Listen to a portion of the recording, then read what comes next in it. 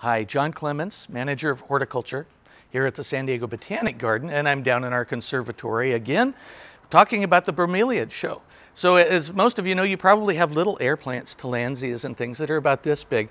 Well, we are with the gargantuan-sized alcantarias. These are stunning plants, and these will get very, very large. As you can see, these are 3.5 feet across, maybe 4 feet across, and they will have bloom spikes 4 to 5 feet long.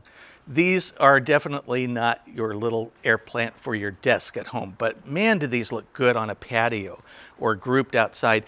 And Rene van Rems, who's just a world-class floral designer and does conventions and does floriades, all those big, big groupings of flowers, he has just grouped these in an amazing way. And here's just a really great tip that Rene has done.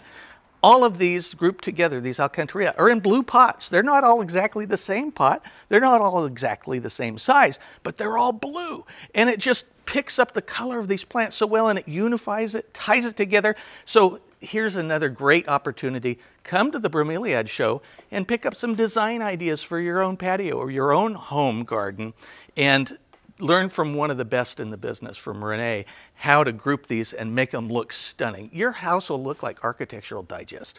So come on down to the Bromeliad show.